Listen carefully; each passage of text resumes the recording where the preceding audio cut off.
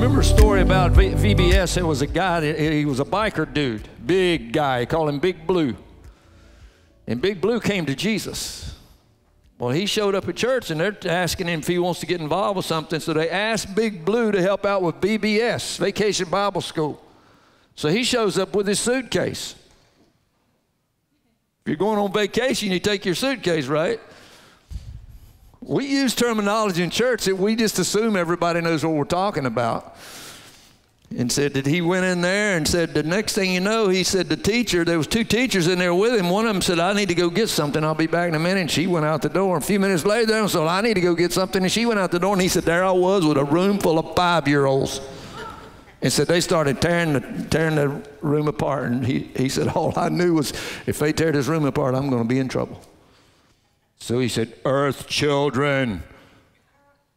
Said it got quiet as a mouse. The teachers came back in. He had them all sitting down there, and he was talking like that to them. And one of them said, Big Blue, we want you to come home with us. Says, my mom and daddy's never met an alien before. Come on, God can use anybody, can he? Amen. He can use you. Amen. Well, praise God. I have no idea where I'm going with this morning. I told the worship team I worked for hours on a sermon trying to put it together, and it just didn't come together. So I just pulled something out, and we're going to see where it goes. Amen. Because it's Palm Sunday. I'm supposed to be talking about Jesus coming into the city and his triumphal entry. That's what these palm branches are about. Could I have one of those? Thank you, Lisa. They waved palm branches as he came in because if you remember, he sent his disciples into the city and said, you're going to find a donkey tied that no man has ever sat upon. And you untie him and bring him to me, and if somebody asks you what you're doing, say the master has need of him. And said he'll let you have the donkey, and he brings it to him, and they set a blanket on the donkey's back. Now this is, God's in this. Have you ever tried to ride a donkey or a horse for the first time? You don't just put a blanket on his back and just sit on it. He doesn't like that. And you're not going to sit there long because he's going to throw you off. But God was in this. And so he sits on him, and they bring him in, and they're waving palm branches. This is actually was a symbol of Zionism. Today it's the Jewish flag. It's got the Star of David on it. But then it was this. This was a threat to the Roman Empire. Because when they're doing this, what they're saying is, we are identifying ourselves as an independent nation free from you. And we are acknowledging that the man that is coming into the city now is our king, not the Caesar. And so they were making a statement, and they're laying blankets in the way, and that was in fulfillment of the prophecy that the Messiah would come riding a colt that had never been ridden before. And so he was fulfilling prophecy as he fulfilled many different prophecies. And it's one of the things that is irrefutable proof of the scripture is the prophecies that Jesus fulfilled. Hundreds of them in minute detail. So what that tells me is that the prophecies that remain about him and what he's going to do, guess what? He's going to fulfill those too, amen? And so we celebrate Palm Sunday. Actually, this is a special day for CVAG. If you're joining us, Central Virginia Assembly of God, CVAG we call it for short. Because actually we planted the church in 1997.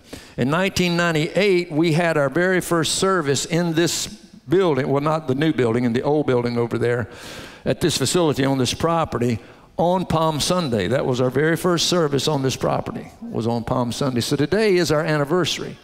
23 years ago, we met for the first time on this property. And Pastor Joel and I, we came up here. It was an old school building. The windows was all knocked out of it. Weeds growed up all over it.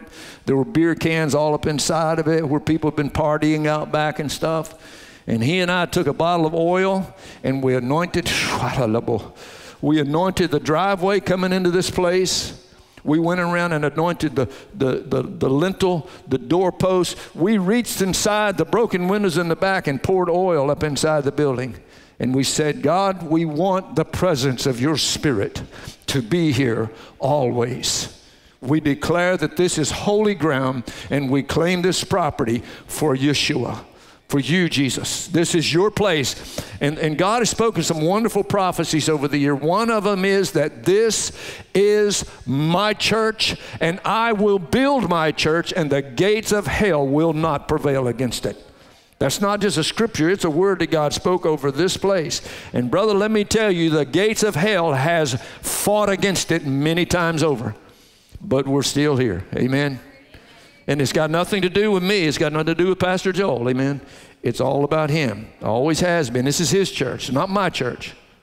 It's his church. Amen. And he's going to continue to build it. So Palm Sunday is a very special day. Jesus come riding in on a donkey. Everybody's eyes was on him, and they were saying, Hosanna, Hosanna, blessed is he who comes in the name of the Lord, because they've been waiting. This is what they're waiting for. And they're expecting him to go straight into he went to the temple, he cleaned out the temple, if you remember, and they're like, yes, on to Pilate's house. Let's throw him out, throw the Roman government out, and we're going to establish our own kingdom, because they're looking at the prophecies of the second time he comes. Because the next time he comes, his eyes will be like fire. Come on, a sword will proceed out of his mouth that he will consume the enemy. He'll have his feet polished like brass, and he'll be wearing a breastplate, and on his thighs a name written, King of Kings and Lord of Lords. Amen. And so that's what they were expecting. It's going to be different when he comes again. Zechariah chapter 14, verse 5, the latter part of it says, this is a description, Zechariah prophesying of his second coming. And he says, and the Lord my God shall come, and all the saints with thee. Verse 9, it says, and the Lord shall be king over all the earth in that day. Shall there be one Lord, and his name one. Verse 12, it says, and this shall be the plague wherewith the Lord will smite all the people that have fought against Jerusalem. Their flesh shall consume away while they stand upon their feet. And their eyes shall consume away in their holes, and their tongue shall consume away in their mouth. And it shall come to pass in that day that a great tumult from the Lord shall go among them, and they shall lay hold every one on the hand of his neighbor, and his hand shall rise up against the hand of his neighbor. So when Jesus comes back again, it's going to be different. Amen? This is what they were expecting when he rode in on the donkey. Right. But he's coming back again, and it's going to be different. Church, it's a really bad idea to provoke God. Amen? Amen? Listening world, you're tuning in. It's a really bad idea to provoke God. Knowing that, why do so many nations do so? Why do they do that? And what is God going to do to them? We know that Jesus is going to return. We know what he's going to do when he returns. But the question I want to address this morning is, what about now? I know what he did when he rode in on the donkey. I know in Scripture what he's going to do when he comes again. What about now? What is God going to do to those nations that turn their back on God today? Let's pray before we get into the Word. Father, we ask, God, that you just speak truth to us today, God. Not that we're here to, God, we're not just here to try to frighten people, Lord. Lord, we are here to try to sound an alarm, God. Oh God, it's time for people to wake up. Wake up from their sleep, Lord, and their slumber, and realize, God, that you have given us instructions, commands, statutes, and orders and laws, and we absolutely must follow them, Lord. And if we don't, we will, without question, reap the consequences of our actions. Not just as individuals, but, Lord, as nations and kingdoms and peoples, Lord. So, Father, I pray that you just send out a wake-up call this morning through this message, Lord, as I preach it as best I can. In Jesus' name, amen. Church, we're living in a disturbing time. People are looking for answers. I mean, when you look at the state of the nation right here in America, it doesn't look good. I just heard a report this week about a man in Canada whose daughter wanted to have sex changes made, and they did this against his will. Right. And they insisted that he refer to her as him, as a boy. And because he would not do that, he's in jail right now. They put him in prison because he refused to call his daughter a he. It's coming to America, church. Not only do they believe and accept this, they're going to force you, at the threat of the power of the nation and the law, to accept it and support it and enforce it. And so it's bad. Now, I know today some of this sounds like bad news, it's doom and gloom, but it's better to face the truth than to get blindsided by it. Amen? Going and sticking your head in the sand is not an option. And those who are in charge of making all these laws, they need to understand it's a really bad idea to provoke God. Matthew chapter 11, Jesus talks about that in verse 20. He says, then he began to rebuke the cities in which most of his mighty works had been done, because they would not repent. Verse 21, woe to you, Chorazin! Woe to you, Bethsaida! For if the mighty works which were done in you had been done in Tyre and Sidon, they would have repented long ago in sackcloth and ashes. But I say to you, it will be more tolerable for Tyre and Sidon in the day of judgment than for you. And you, Capernaum, who are exalted to heaven, you will be brought down to Hades. For if the mighty works which were done in you had been done in Sodom, it would have remained until this day. But I say to you, it shall be more tolerable for the land of Sodom in the day of judgment than for you. Verse 25, and at that time Jesus answered and said, I thank you, Father, Lord of heaven and earth, that you have hidden these things from the wise and prudent and have revealed them to babes. How many of you want to be a baby? Huh? Come on, I'd rather be a babe in Christ and know these things. Even so, verse 26, Father, for so it seemed good in your sight.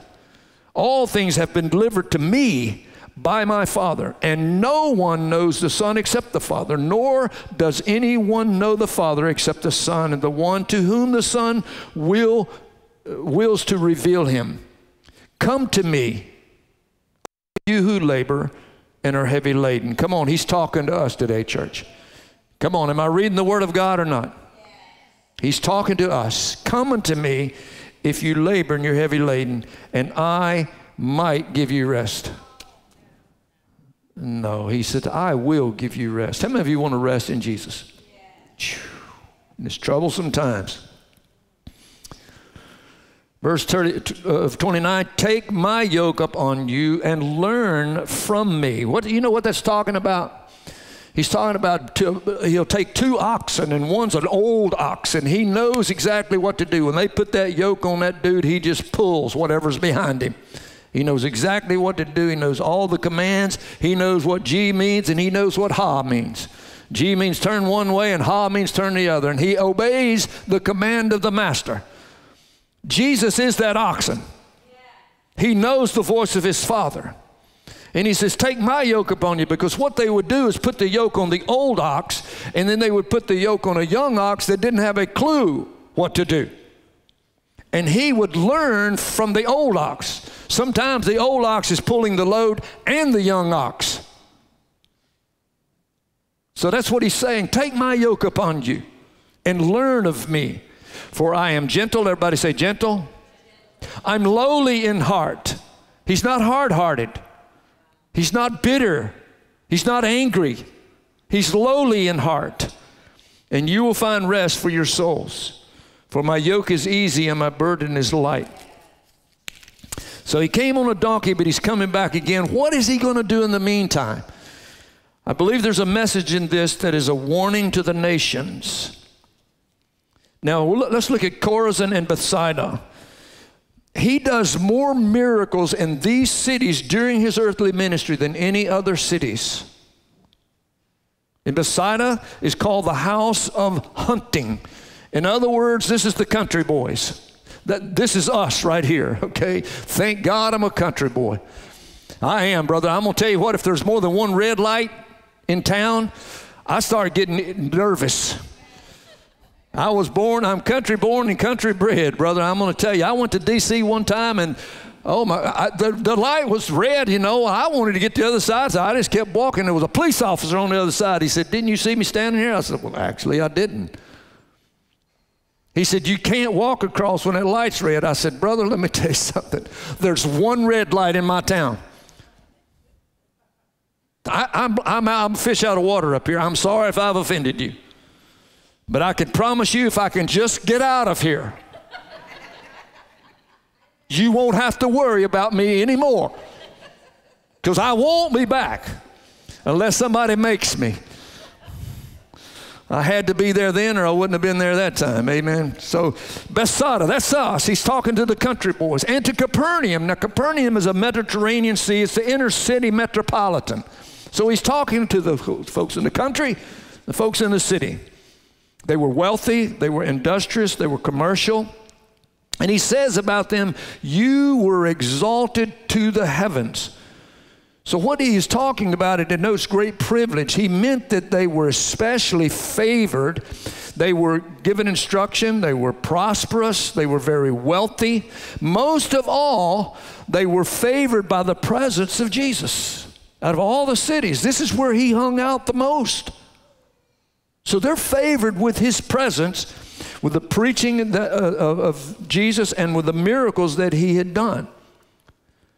He spent a large portion of his ministry there, and he performed most of his chief miracles were done there.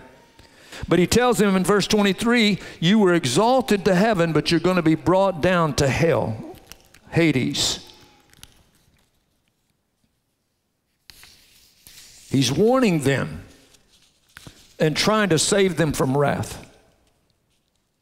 Their privilege, their honor, their wealth, economy, industry, and commerce would be taken away, and they would sink as low as they had been exalted. Now, I'm going somewhere with this. Stay with me. This has been fulfilled. So you wonder we know what he's going to do when he comes again, but what about now? He's warning these cities, if you don't repent, even though you were exalted to heaven, you were favored with my presence, my preaching, the miracles of God, even though all of that, I've done all those things in your city, you're going to be brought down as low as you've been exalted if you don't repent. And it was fulfilled when the Jews and the Romans went to battle against each other. Chorazin, Bethsaida, and Capernaum was completely desolated, just like Tyre and Sidon and Sodom were. So you say, how does all of that apply to us today? Well, I think the message is clear. Judgment will overtake a people, a nation, a kingdom, cities, which are guilty of wickedness and they do not repent. Now that's true about a nation. And this is what I was struggling with this week. Because I had actually started working on this sermon before I started working on the other one. Because I was wanting to preach on this week. But all week long I kept hearing, harden not your heart.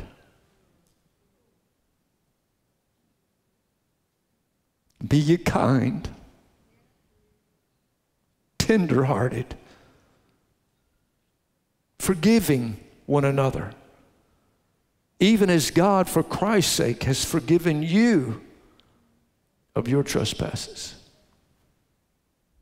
Let me tell you something, church. Last Sunday I preached about grace, and it occurred to me this week, grace doesn't even begin until someone has done you wrong. If you do good to me and I do good to you, that's not grace. You've earned that. Grace is unmerited favor. If you've done good to me and I do good to you, that's just goodness.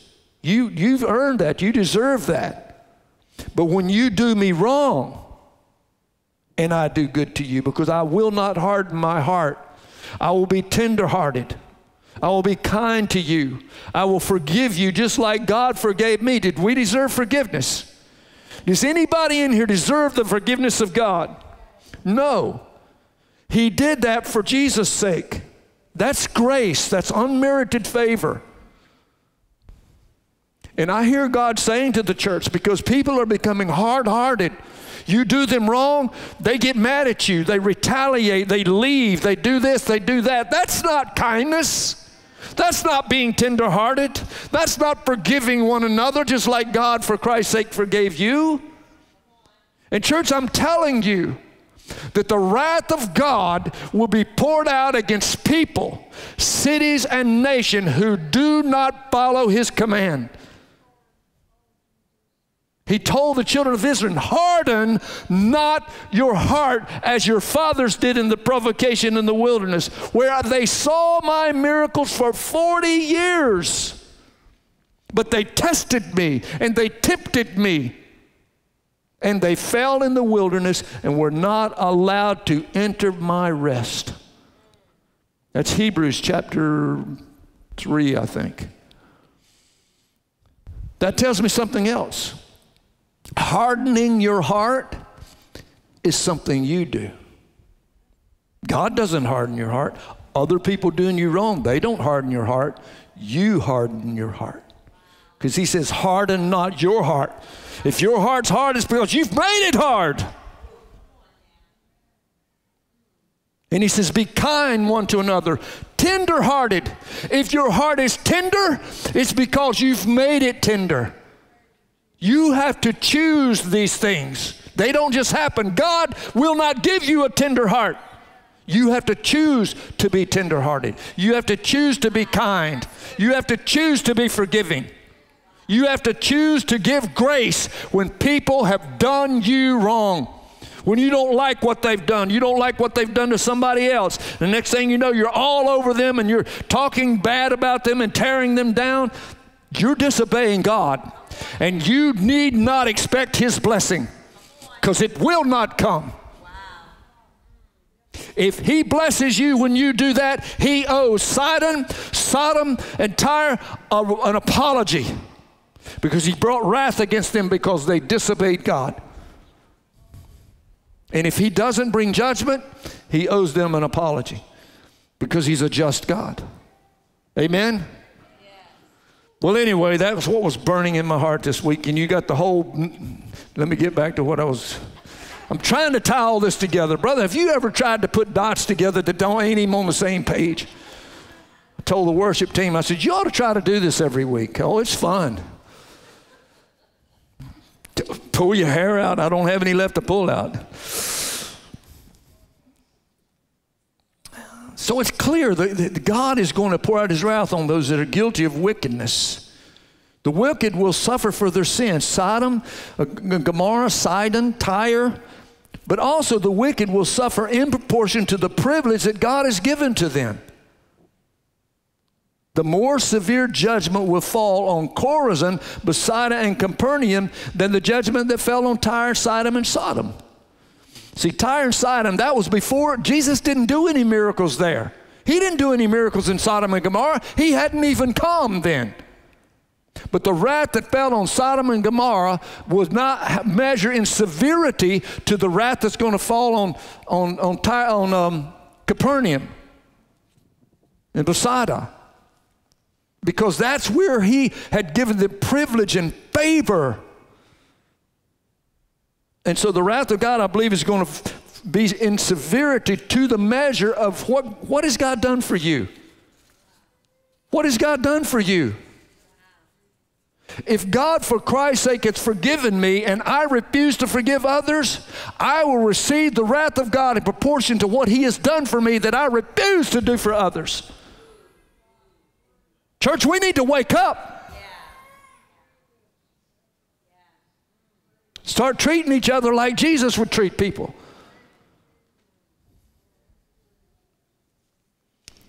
Jesus brought the revelation of the kingdom to Chorazin, Bethsaida, and Capernaum. But after they heard the truth, they turned from the truth and were overtaken in a lie. Therefore, the judgment will be greater than if they had never heard it at all. See, there are, I believe, different levels of judgment, different levels of wrath. That's why we have a judgment. If everybody's getting the same thing, what's the point of the judgment? I've always believed that, but we can kind of see that in this. There's different levels of reward. There's different levels of judgment and punishment. So where does that leave America? Great Britain, Germany, Corinth, Galatia, Ephesus, Colossae, all these places, where does that leave all them? So then that brought up the question, will God judge America? Will you tell me, has America been favored with God's presence? Yeah. His blessing? Oh yeah. Preaching of the word? There's been probably more sermons brought in and through America than any place on the planet ever in history, ever. The miracles in greater degree, even a greater degree than Capernaum and Chorazin and Bethsaida. There's been more miracles in America over the years. She had the revelation of the kingdom, then turned from the truth, and she's been overtaken in a lie. How many of you believe that? Yeah. America's been overtaken in a lie. Yeah. I mean, how many of you have heard of David Barden? You should get his series on, what's the name of it? The God Builders is the name of his website, but he's got a whole series on the history of America. The heritage of the American Heritage Series. The American Heritage Series, you ought to get that. And see the thread, the divine thread of God in the formation of this nation. See the reverence and the respect and the relationship that our founding fathers had with God. You couldn't even serve in government unless you believed in Jesus Christ and believed in the deity of Christ and believed in who he was. The formation of all of the constitutions of every state is just saturated with Christianity. Yes. This nation has got its roots in Christianity. And now our government is turning their back completely on that. So will God judge America? Will you tell me? When a nation's leaders enact and enforce laws that are contrary to the laws of God, when human behavior that is perverted, it's immoral, it's unethical, even unthinkable, becomes the rule of law, and when those behaviors are celebrated as normal and acceptable by the citizens of that nation, how can God not judge that nation? One commentator put it this way: and if they of ancient days suffered thus, talking about Capernaum, if more tremendous judgment fell on them than even on guilty Sodom, what shall be the doom of those who go down to hell from this day of light? The Savior was indeed there a few days. He worked a few miracles, but they had not, as we have, all his instructions. See, they didn't have the completed Word of God like we do. They had not Sunday schools, Bible classes, stated preaching of the gospel, nor was the world blessed then as now with extensive and powerful revivals of religion. How awful must be the doom of those who are educated in the ways of religion, who are instructed from Sabbath to Sabbath, who grow up amid the means of grace and then are lost. Matthew 11:20, he said, he then began to rebuke the cities in which most of his mighty works had been done, because they did not repent. Church, I'm going to tell you, if America doesn't repent, it's a really, really bad idea to provoke God. It really is. What will be the fate of this nation? Well, look at Sodom. Look at Tyre, Sidon, Chorazin, Bethsaida, Capernaum. For their wickedness and rebellion against God. It looks bad. So what do we do as believers when we live in a nation that is ruled by evil men? We should remember that the first church was born and grew under such circumstances. We have to remember this, church, unless we lose heart. The first church was born under the wicked rule of a Caesar that was totally against God, against Christianity. They were pagans. They worshiped many gods and rejected the God of Abraham, Isaac, and Jacob. Not only that, they persecuted the Christians, taking them into the arena. They used them for sport. They would turn them in the arena and turn out wild dogs, lions, tigers, bears, and stuff just to rip them apart. And they would cheer as this was happening. But the church grew during that period of time. An interesting point I find helpful, I find in the book of 1 Corinthians chapter 5. Now this was the second church that was established during Paul's missionary journey. Philippi was the very first Gentile church to be established. If you're ever discouraged, read the book of Philippians. Amen? Yes. Rejoice in the Lord always, and again I say rejoice. Let your moderation be known. The Lord is at hand. Yes. Amen? Whatsoever things are good and just and pure, of a good report, if there any be virtue and praise, think on these things, and the God of peace shall keep your heart and mind. Philippians is a good, encouraging book. Amen. Very first Gentile church. The second one was Thessalonica. And so Paul and Silas and Timothy on their second missionary journey established this.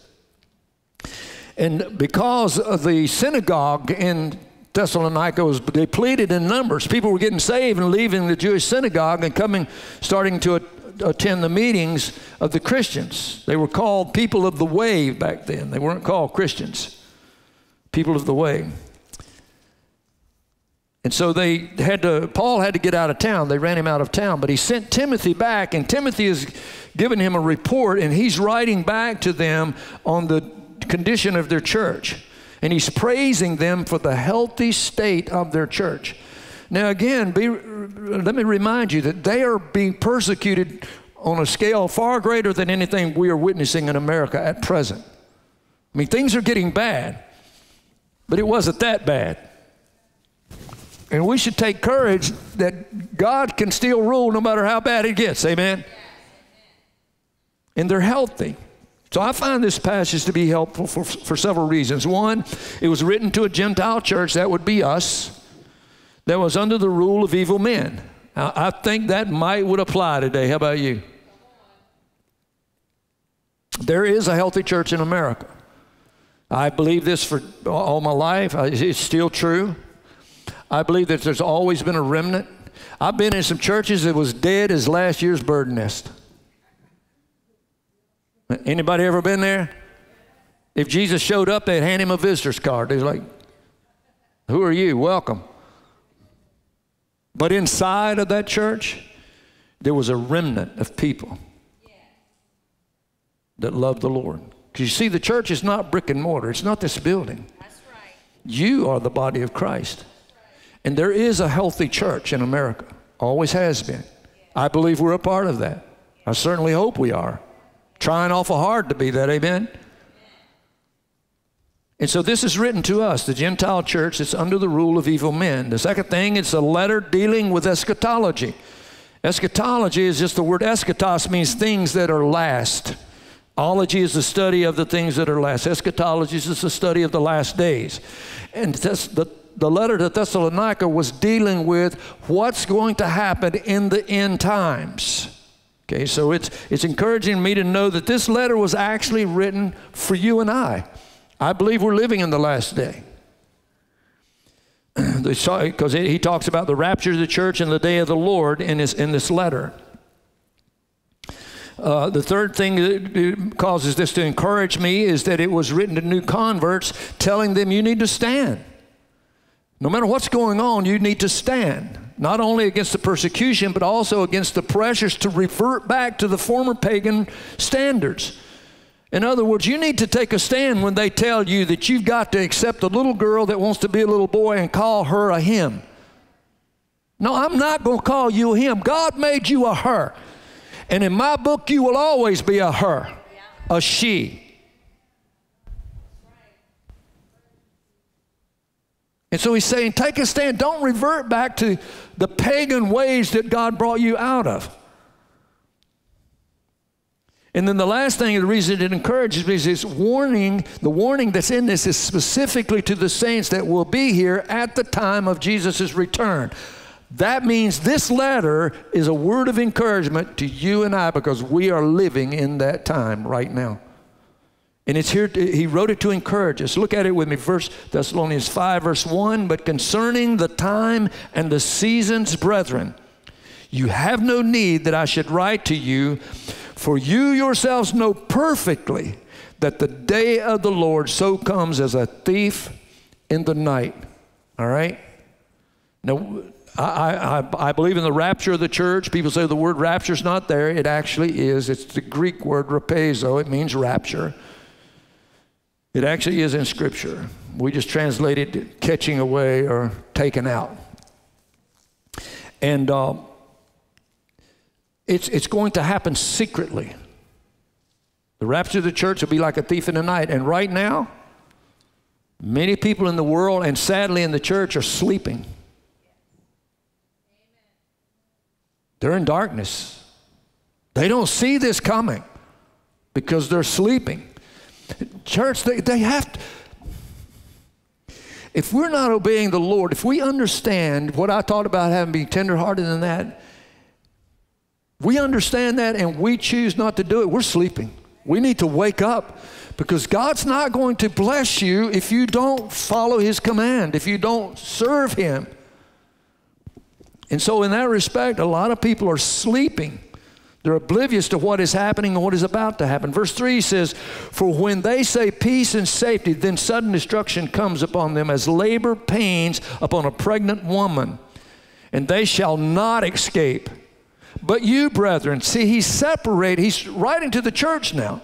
He's talking about people in the church that's doing this and others that's doing that. He said some of them are sleeping, but you, brethren, those of us that are awake, that remnant, you, brethren,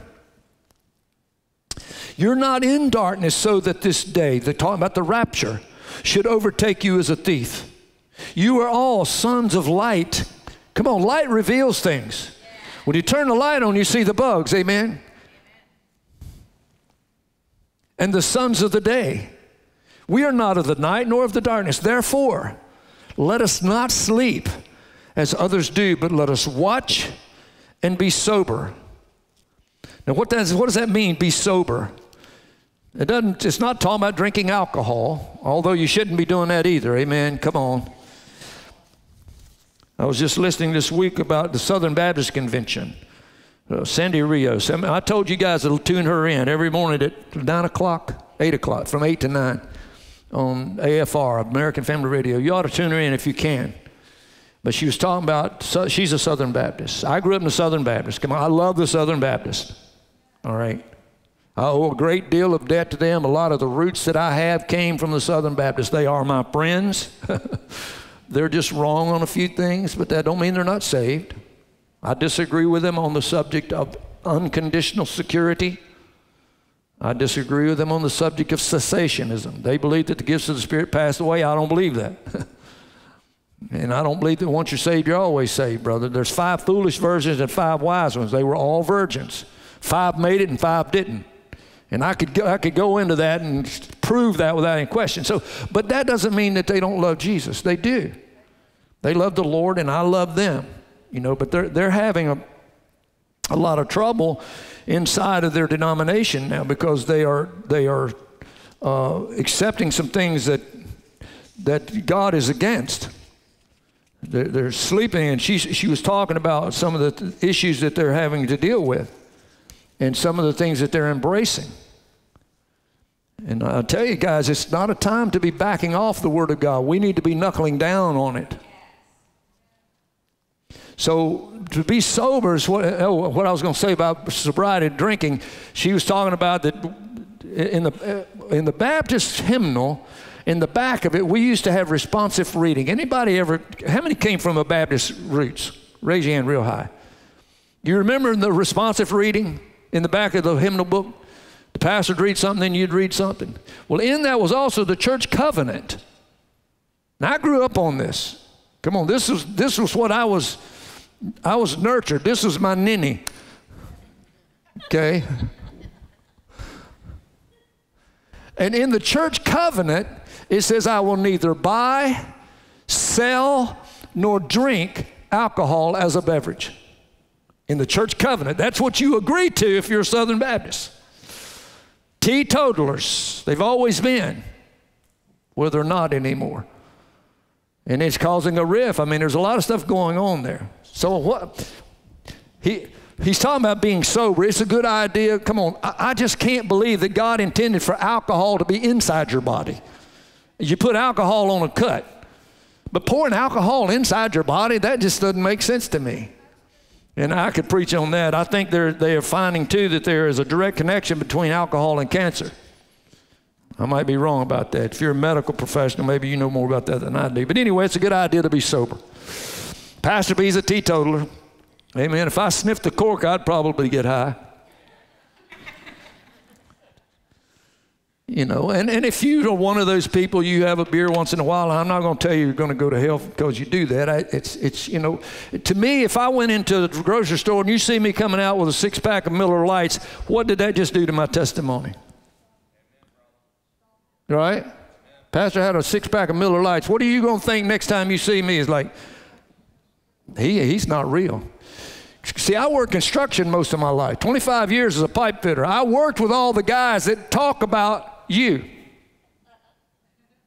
And in their mind, Christians don't drink.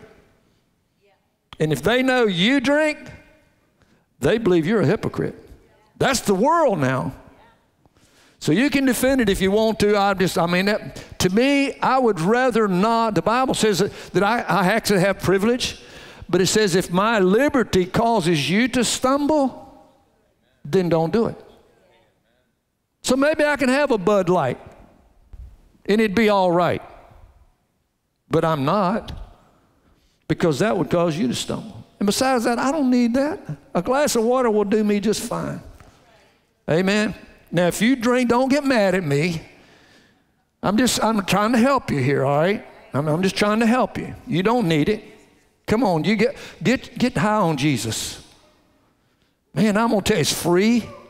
You don't wake up with a headache, a hangover, nothing, man. I'm going to tell you, you feel good when you get up. Some of you's like, I know what he's talking about. The guy get up next morning, I ain't never going to drink again. And then he's drunk the next weekend. I get it. Anyway, be sober. Let me get back to where I was at. Exercising moderation and self-restraint in appetite and behavior. That's what that means. You exercise moderation and self-restraint in your appetites and your behavior. Having or indicating an awareness of things as they really are. Being sober is seeing things for what they really are. So he tells you, awake from sleep, be sober, be watchful. Verse 7, he says, for those who sleep, sleep at night, and those who get drunk are drunk at night. But let us who are of the day be sober. Put on the breastplate of faith and love, and as a helmet, the hope of salvation. For God did not appoint us to wrath, but to obtain salvation through our Lord Jesus Christ, who died for us, that whether we are awake, that means you're alive, or you're asleep, that means you're dead, we should live together with him. You say, well, Pastor, I don't know what to do when the nation is turned against God. Well, you do what the Gentile church at Thessalonica did. You go to the instruction manual and you follow the instructions. You watch. All right? That's what I'm doing this morning. I'm saying, all right, guys, join me in looking squarely at what's going on around us. You watch. Don't go stick your head in the sand. I don't hear that. La, la, la, la, la, la. Because I do that. Now, I'm not talking about surrounding yourself with negativity, because I don't like that either. I don't want to hear about this every day. I want to be aware of it, but this is not, I'm not addicted to it. I don't want to hear about what's going wrong in the world every day. Because Philippians, again, tells you whatsoever things are good, whatsoever things are just, whatsoever things of a good report, if there's any faith or virtue, think on these things. Okay, don't think about what's going wrong in the world all the time, because if you do, you're going to be downcast. I don't know anybody that's that strong. I'm certainly not. But we do need to be aware of the reality of what's going on. We need to watch, understand what the season is and what he has warned us about. The world's in bad shape. We know that. There's a lot going on that's bad. So we watch, be sober, see things as they are. But most of all, he says to put on the breastplate of faith and love. You need to know who is in charge, and it's not the leaders of this nation. It's not the UN. We need to know who is in charge. How many of you believe that God is bigger than the booger man? Yes. He's bigger than the national leaders. I mean, he could just blink and the whole thing would be. So I don't think he's up there wringing his hands like, oh no, what am I going to do about this?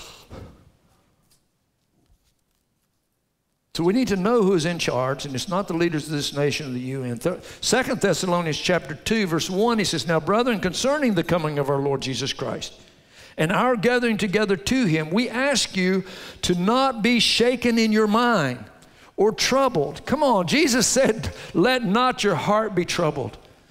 You believe in God, believe also in me. Yes. Come on. In my Father's house are many mansions. If it were not so, I would have told you. All right, and I'm going there to prepare a place for you, that where I go, you can be with me also. Amen. Hallelujah. Come, Lord Jesus. But don't be troubled, either by spirit or by word. Come on, whether you're getting it on Facebook or you're getting, I don't anybody get the newspaper anymore, but whatever bad news you're getting, don't let that trouble you.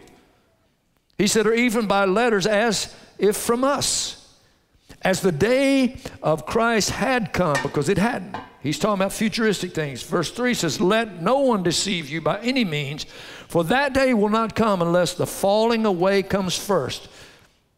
Don't be surprised when we see a decline in Christianity like we're seeing right now.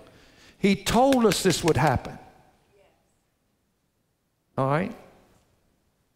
And also that the man of sin is revealed, the son of perdition, who opposes and exalts himself above all that is called God. Now that's going to be an individual person, you understand. There's also an attitude of that. There are people right now that exalt themselves above God, and they are telling God to get out. We're going to make our rules for ourselves. They oppose against God and they place themselves above God. And they also, it says, they oppose and exalt himself above all that is called God or that is worshiped, so that he sits as God in the temple of God, showing himself that he is God. Church, right now the stage is being set for the Antichrist. The guy that, because the world is upside down. How many of you know that? What's going on in China, what's going on in Iran, what's everywhere around the globe. It's a mess. And the world is looking for the guy that's got the answers of what are we going to do about this. And I like Donald J. Trump. I'm not bashful about that. But guys, Donald J. Trump doesn't have the answer. I love them. I think he loves America. I love what he represented. No, I didn't care for the way he shot his mouth off all the time, but I didn't vote for him to be Mr. Congeniality. I voted for him to be a leader. I wasn't voting for him to be the General Counsel President of the Assemblies of God. A president, and he did that. But he doesn't have the answer. All right, come on now. I have no idea where I just stopped. Verse 4, thank you, honey. See why I keep her? I keep her around. She keeps me straight all the time. Do you not remember that when I was still with you, I told you these things? And now you know what is restraining, that he may be revealed in his own time. For the mystery of lawlessness is already at work. Only he, that's a capital H, referring to the Holy Spirit, who now restrains, will do so until he, the Holy Spirit, is taken out of the way. That's the rapture of the church. And then the lawless one will be revealed, who the Lord will consume with the breath of his mouth and destroy with the brightness of his coming. Wow. Let me tell you, Mr. World Leader Big Shot, you ain't so big when God shows up. I'm going to tell you right now. Verse 9, the coming of the lawless one is according to the working of Satan, with all power, signs, and lying wonders, and with all unrighteous deception among people who perish. How many of you know that there's some lying deception today about what is right and wrong? Yes. Because they did not receive the love of the truth that they might be saved. Chorazin, Bethsaida, Capernaum, America, Europe, and the rest of the world's nations and kingdoms fall into that category. Verse 11, and for this reason God will send them strong delusion, that they should believe the lie, and that all may be condemned who did not believe the truth, but had pleasure in unrighteousness. Church, we're seeing that right now on an epidemic level. A party spirit has been unleashed in America and sadly in the church. It has. How many of you know that's true? Jeremiah 8, let's just jump down here and read this, and I'm going to get back to Thessalonians. He tells us, he prophesied this would happen. Jeremiah 8:13 says, but we are bound to give thanks to God always for you, brethren, beloved of the Lord, because God from the beginning chose you for salvation through sanctification by the, wait a minute. I was going to go to Jeremiah 8, didn't I? Jeremiah 8:11, I'm sorry. For they have healed the hurt of the daughters of my people slightly, saying, peace, peace, when there is no peace.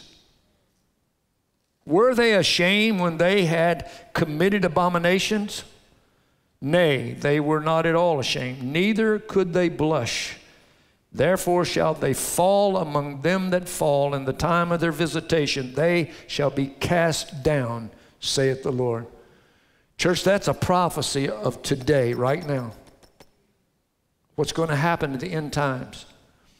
People are doing stuff right now that in our wildest imagination, we would never dreamt people would do that. And they are not the least bit embarrassed about it. They don't blush. They have no shame whatsoever.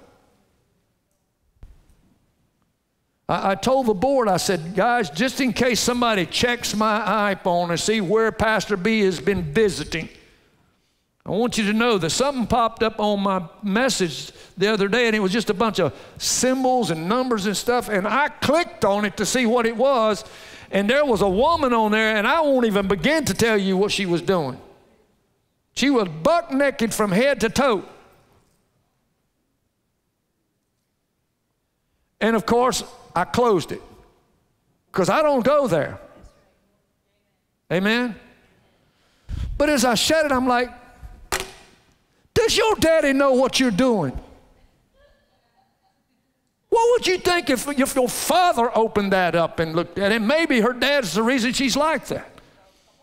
And I shared to some other people, they say, well, Pastor, some of these people are in the sex trafficking, and they're forced to do that. Maybe she didn't choose to do that.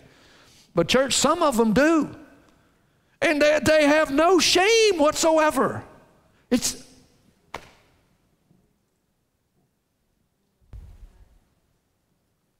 Is God going to judge America?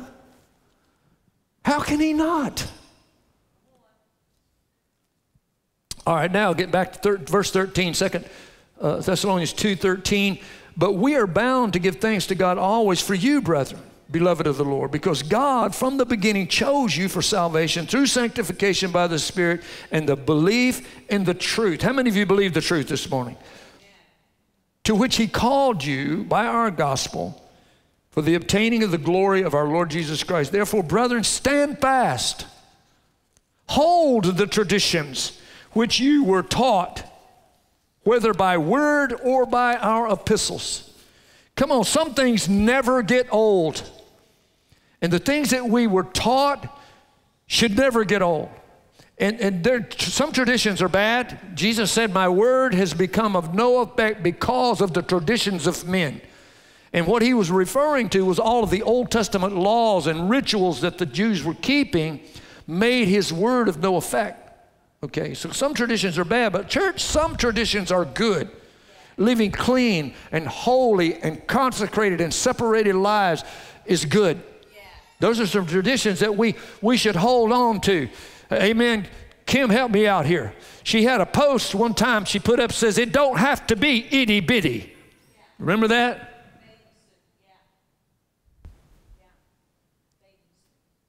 We need to get back to having some modesty. Amen? The men need to treat women like they said, treat the older women as your mother and the younger women as your sister. She's not an object of your pleasure. She is a sacred thing that was created by God. And we need to treat them with respect, man. A young man was checking out a girl one time, and his dad caught him, and he said, son, look at me. He said, when you're tempted to do that, said, you raise your eyes from there and look her in her eyes and ask yourself, what if she was my sister? What if she was my mother? Would I be looking at her like that? Would I be thinking about her like that? Because, son, she's somebody's daughter. She's somebody's sister. She's somebody's mother. All right, we need to, some traditions are good, church. God says, be ye holy. These are instructions we're commanded to follow. And if you don't, you can't expect the favor and the blessing of God. Be ye holy, saith the Lord, for I am holy. Church, that doesn't just happen. That's why Paul, he said, the things I want to do, I don't. The things I don't want to do, I do. Oh, wretched man that I am, who shall save me from the body of this death? Thank God. Jesus Christ gives you the strength to do the things you cannot do. These things don't just happen. You have to make them happen. That's why Paul said, I have to crucify my flesh. I have to mortify the deeds. That means put it to death. I have to mortify the deeds of my flesh. You know, we're men, guys. You look at her and she's like, whoa, man, kapow. We're men, but you got to take captive those thoughts. Girls, I don't know how you think, but I'm a he. All right. We'll let a woman get up here and preach, and she can preach to you ladies, but I'm talking to the guys, all right? Because I know how you think. I are you. Huh? Don't feed the dog. That's a good one, yeah. See, that means you got two dogs. The one that you feed the most is the one that's going to be the strongest, right? You got the flesh over here and the spirit over here. Feed the spirit, he'll be strong. You feed the dog the flesh, and he's going to be stronger. So who's going to win the battle? The dog's that's the strongest. That's good. That was a word of prophecy, and you didn't even know it, see? I have no idea where I am. Put on the breastplate of faith and love. I'm almost done. Are you still with me? Put on the breastplate of faith and love and the helmet of salvation. You're not going to win the battle for the soul of America in the White House, no matter who the president is. Church, that should encourage you. You will not win the battle for the soul of America in the House of Delegates, in the Senate, Supreme Court, or any other office. Now, if it's up to me, I would prefer to have the person in there that I would like to see in there.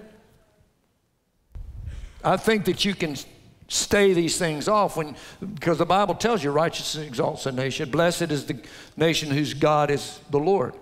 You know, so if you've got somebody in there that doesn't have any reverence for God, it does make a difference. I'm not saying that it doesn't. It does. And we need to be politically involved. The church doesn't need to be unconnected politically. In fact, we need to be more involved in the world because we are children of the light. We see what's going on when the world doesn't. They're buying into the lie. So they have no idea who ought to be in those positions of authority. We do, because our eyes are open, we're sober, we're children of the light. We know if somebody's good for the country and if they're not. So I'm not saying we shouldn't be politically involved, but what I'm saying is if you're fighting for the soul of the nation, it is going to be done not through legislature. You can't legislate righteousness. Do you understand? The Crusaders tried that. That's what the Crusades was all about. They was trying to force people to become Christians. You can't force righteousness. It does help. It keeps restraining the evil one, and the Bible teaches us that, and it holds back evil. But also, if the leaders of the nation are evil, like they were in Rome, it doesn't destroy the nation. Because Rome was evil, but the church grew. And I talked the other day about other nations, and so there's people in those nations listening to us this morning. For example, China. There's people in China that's listening. There's people in Iran. We watched The Voice of the Martyrs, a film the other day about a missionary who went to Iran, and he was thrown in prison by the Iranian government. And after a long period of time and a lot of battles, they set him free, and on his way home, he was on the plane with a group of Iranian men who apologized to him for the way he had been treated by their government. Said, we're sorry. We want you to know that's not the heart of the Iranian people. We are so sorry for what they did to you. All right? And the Chinese people are like that. So when I say China, I don't mean the Chinese people, their government. When I say America, I don't mean the American people, I mean our government. You understand? And so we see these things that's going on, the evil that's in them. The church still grows in spite of it. Because there's a lot of evil stuff going on by the Chinese government right now. What they're doing to Hong Kong it's unthinkable. The persecution that they're doing. But in the midst of that, there's an underground church and revival that's going on. There's revival in India. There's revival in all these places. There's revival in Iran. So just because there's evil leaders, that doesn't crush the church either. The church grows. Usually it grows more in times of persecution than it does in times of prosperity. We may very well be on the brink of a revival in America because of the sin in the nation. God knows we need it, amen? National leaders cannot stop the Holy Spirit, nor can they force you to serve Him.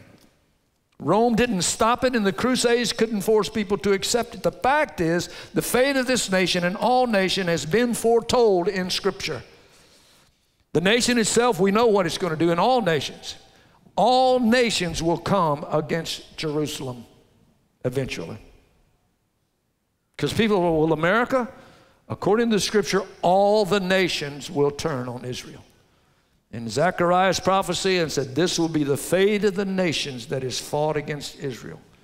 Their skin will be consumed while they stand on their feet. The eyes will be consumed from the holes in their eye, and their tongue will be consumed. I don't know if that's describing a nuclear explosion or what. I believe it's just the wrath of God. So what are we to do? Well, let's follow the man on the donkey. Between now and then, He told us in Matthew 28, Jesus came and spoke to them saying, all authority has been given to me in heaven and in earth. Go therefore and make disciples of all the nations, baptizing them in the name of the Father and of the Son and of the Holy Spirit, teaching them to observe all things. Everybody say all things. Teach them to observe all things that I have commanded you. And lo, I am with you always, even to the end of the earth. Amen. How many of you believe that Jesus is the answer for the world today? It's a song. Jesus is the answer for the world today. Above Him there is no other. Jesus is the way. I believe that. Winning the heart of the people one by one is the soul of the nation.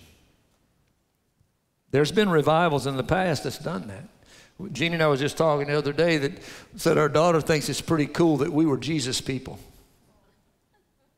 I talked about that the other day. I preached a sermon a few weeks ago about this is that. How many of y'all were here for that message? This is that, which was spoken by the prophet Joel. In the last days, I'll pour out my spirit on all flesh. Your sons and daughters prophesy, old men dream dreams, young men see visions. This is that. And the progression of how the Holy Spirit is still being poured out. And in the 1960s, you had all the hippies and the flower children. We went to our family reunion, and years later, 40 years later, we had a family reunion, and it was a young couple. She said, I remember you and her. Y'all were the flower children that came to the family reunion. Because I had hair back then, and it was down to here, you know. My hip hugger, blue jeans on, my Jesus sandals, my tank top T-shirt, and I had a big old wood cross on there because I was at the family reunion, and one of my cousins saw my long hair. She thought I was a pothead. Well, there was a term, you're a freak. You know, you're a freak. It means you're a pothead, you know. And she's looking out the window, and she said, Bernie is a freak.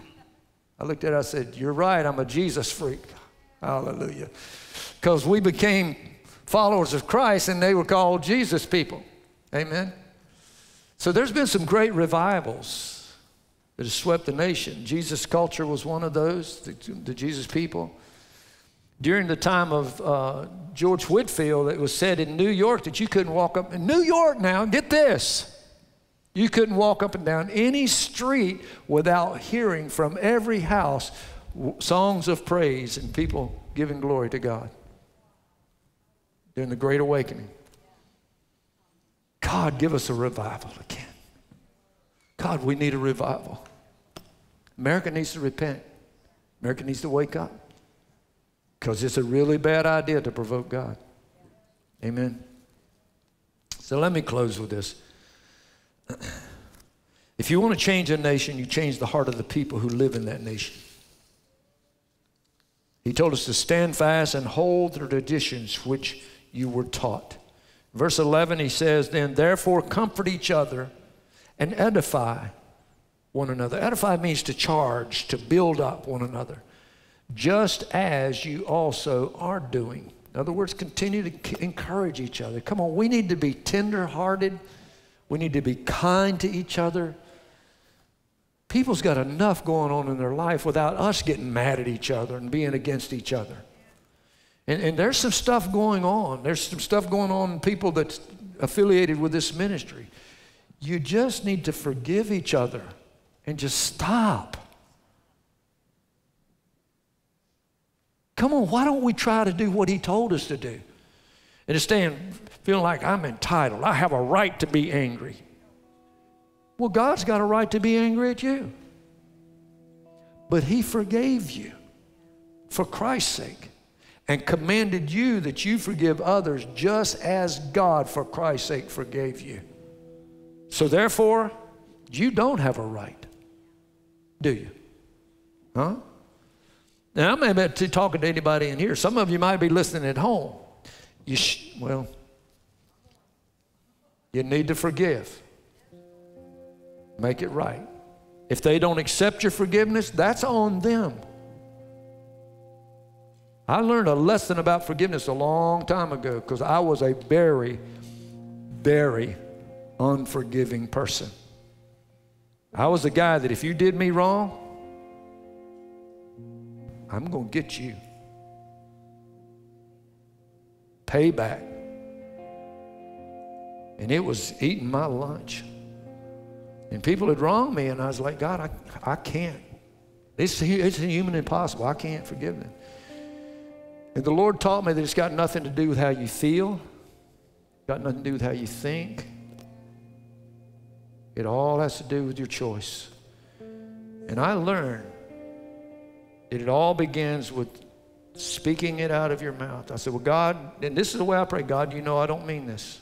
In my heart, I don't mean this. But because you commanded me to forgive them, I choose to forgive them. And church, I'm telling you, if you do that, it'll sow a seed in you. And if you will keep practicing that, it will become so real that eventually, not only had I truly forgiven them in my heart, that I was praying for them, that God would bless them. God would bless their home, bless their family. It may not have done a thing for them. They may still hate me, some of them. Some of you might be watching. You might still hate me. All right? But it changed me. It's time for us to be kind one to another. Tender. Don't be hard-hearted. Forgive one another. Just as God, for Christ's sake, forgave you. Church, maybe what I preached about the nation's got nothing to do with what we need to really hear today. But this week, I know God spoke that into my spirit. Harden not your heart, as in the provocation when my children wandered in the wilderness. They saw my miracles for 40 years. 40 years. But they tempted me, he said, and they tested me. And therefore he poured his wrath out on them, so that he said, they shall not enter my rest.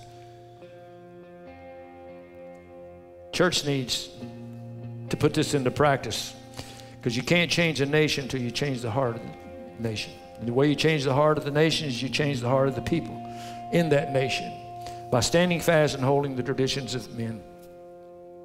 All right, and he told us to comfort each other, edify one another, just as you're so doing. And we urge you, brethren, to recognize those who labor among you, and those that are over you in the Lord admonish you. And they admonish you. Come on, and they admonish you. Sometimes God has the pastor admonish you. It's part of his job, amen? You need to esteem them very highly in love for their work's sake. Say, well, I can't stand that pastor. Well, it's not about me. It's about the work God's called me to do. Be at peace among yourself. How are you going to do that? Start doing what God told you to do. Now we exhort you, brethren, warn those who are unruly, comfort the faint-hearted, uphold the weak, be patient with all. See that no one renders evil for evil to anyone, but always pursue what is good both for yourselves and for all. Rejoice always, pray without ceasing, in everything give thanks. This is the will of God in Christ for you. Do not quench the spirit. Do not despise prophecies. Test all things.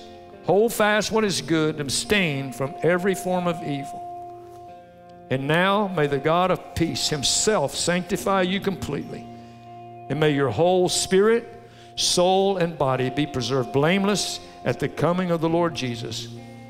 And he who calls you is faithful. He also will do it. Amen. Would you stand to your feet, please?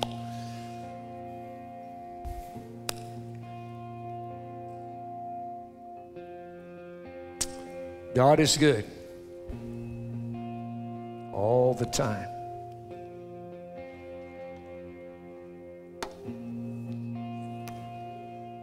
And because he dwells in me, I ought to be good all the time too, right?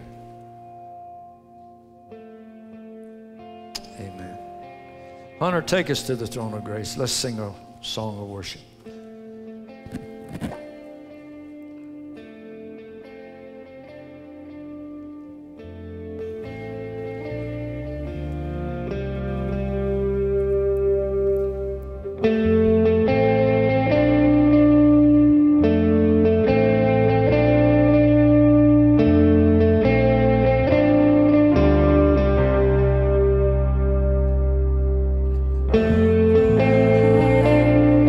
To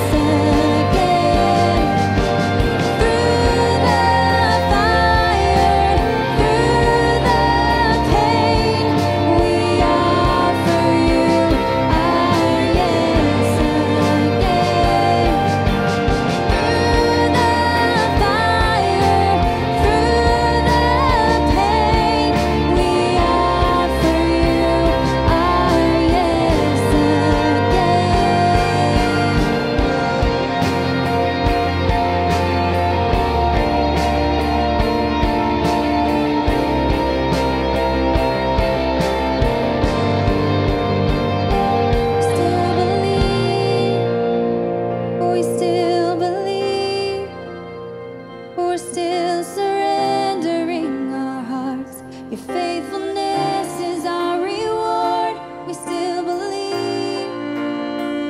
We still believe.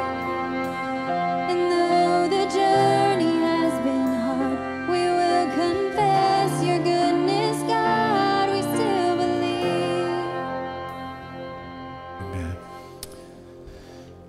As I was covering material today and just some things just popping into my head, and then how many of you said, I've got some work to do? Huh? Yeah. Well, if it makes you feel any better, so does Pastor B. We're all a work in progress. But church, I'm here to encourage you and to tell you that what God said you can do, you can do. And he has promised you, he said, you shall receive power after the Holy Spirit has come upon you to be witnesses unto me, both in Jerusalem and Judea and to Samaria and to the uttermost parts of the earth. That is a promise that the Holy Spirit will give you the power to be a witness. The word witness means martus, is the Greek word. It means, in other words, you will be a witness for him up to and including death. We get the word martyr from that, martus. And you'll receive power, miracle working power, to be a witness. So what he is saying is the Holy Spirit will give you the power to do what he's commanded you to do. So I've got a lot of work to do, but I don't have to do it by myself. God will help me if I will just ask him and I will yield to his Spirit. It's just like when I said, you take the first step. God, you know I don't mean this in my heart, but God, you command me to do this, so I choose to do it, and then something happens inside of you. You open that door. Jesus said, I'm standing at the door and knocking. If any man will open the door, he can't open it. You have to open it. If any man will open that door, I will come in unto him and I will sup with him. You take the first step. You recognize there's some things I need to work on. There's some of us that we need to rededicate our life to the Lord. Maybe you've drifted away from God. You're not where you should be with him, and you know it. You need to repent and rededicate your life to Christ. If you're here, you've never trusted Jesus as your Savior, you're not a Christian. You need to commit your life to him. Recognize that you're lost without him, and just simply ask him to forgive you and save you. It doesn't have to be real complicated, and you don't have to use a whole lot of fancy words. He's looking at your heart. God, I want to live for you. Jesus, I want you to come into my heart. I give my life to you. Save me, Jesus. Martin Luther, who was the German reformer, who took the word that couldn't be understood, he translated into the German language so the common people could understand it. That was his prayer many times. Jesus, save me. Jesus, save me. So it's just that simple. So whatever is going on in your own personal life that you recognize you need to work on, you just simply open the door by acknowledging, I need to work on this. That's the first step. The Bible says you confess your faults one to another that you can be healed. Well, we need to confess our faults to God. And he will begin the healing process so that we can work on these things. And we can start putting into practice all the things that he's commanded us. And then we can go into the nations and teach them to observe all things whatsoever he's commanded us. And if we will do that, he said, then I will be with you. Huh? How many of you like to just walk with Jesus and talk with Jesus? I remember when we were at Brownsville one time, this little lady, she was a little bitty woman. She must have been in her 80s or 90s. And she was shuffling when she came in. And I could hear her going on the aisle, said, I'm walking with you, Jesus. I'm walking with you, Jesus. And that was real. Come on. I'm walking with you, Jesus. How many of you want to walk with him and talk? The old song says, I walk with him and I talk with him along life's narrow ways. You ask me how I know he lives. He lives within my heart. Some of them old hymns are pretty powerful. Would you start by just opening the door saying, God, there's some things we need to work on this morning, Jesus. Lord, as I was going over this, God, we're looking at the condition of the world, Lord, and it's bad. But Father, I look at the condition of the church, God. Some of that's not so good. And Lord, we can't expect the world to see the light, and that the church becomes that light. So God, heal the church. Heal the hearts of those, Lord, whose hearts are hardened, who are bitter, who are cruel, who's unforgiving, who's unyielding. Heal their hearts, God. Show them the condition of their hearts, God. May their hearts not be blinded to the truth. God, may we look at the man in the mirror and say, what am I really looking at? Do I see the reflection of Jesus when I look in the mirror? And if we don't, God, take the scales from our eyes that we can see, God, the condition of our own heart. And then, God, we pray that the Holy Spirit would just come in and gently convict us, Lord, to make that right. God, did we just fall before you and say, forgive me, Lord. Forgive me for being cruel and unforgiving and hard-hearted. Then, Lord, we'll take the first step and just choose to be kind and tender-hearted, forgiving and gracious and merciful and loving and patient. God, may the fruits of the Spirit, Lord, be seen so powerfully in the church, Lord, that a light goes off, God, and the world can see the darkness that they're in because of the light that is shining from the revival that happens right inside the walls of the church. God, we pray for America and other nations, Lord, that's turned their back on you. Lord, we pray for the national leaders, Lord. God, that you would change their hearts, Lord. God, if they refuse to change their heart, God, we pray that the things that they mean for evil, God, that you will turn those things, Lord, and you will use it for good. You're really good at that, God. You really are good at that. And God, we would ask you to do that. But Lord, as we leave this place this morning, Lord, and we end this service, God, I pray for every single person that is here, Lord, that they will not leave here, God, until their heart is softened. And Lord, they've made room for you. And God, that they will begin to develop a genuine, real relationship with you. That they'll know your presence, God. They'll know your power. That you'll make them witnesses, Lord. Give them the Holy Spirit. God, we need the Spirit baptism, the baptism of fire, the baptism of the Holy Ghost. Once again in the church, Lord, to shake the church, God, to empower the church, Lord, to carry out the Great Commission. We need it, God, and I ask for it, Jesus. You told us to come before your throne and make our requests known to you, God. Well, there it is, Lord. I request an outpouring of the Spirit, Lord. Pour it out right here at CVAG, Lord. Throughout all the churches, Lord, we prayed for many years that your Spirit would be poured out in all the churches in Central Virginia, not just here, God. God, everybody that names the name of Jesus, Lord, I pray that you just turn their heart toward you. They love each other. And then, Lord, that light it'll shine bright, God, and people will see it and respond to it, Lord. Now, Lord, we thank you for the time that we've had this morning, Lord. I pray for every house that's represented here today, God. Lord, I pray for their homes. May it be a place where this Holy Spirit is welcome, a place where you're honored, Father. Strengthen the family today, God. Heal the homes, God. If there's division, heal them, God. Cause husbands and wives, Lord, just to love each other, Lord, unconditionally. Let children obey their parents in the Lord, which is good.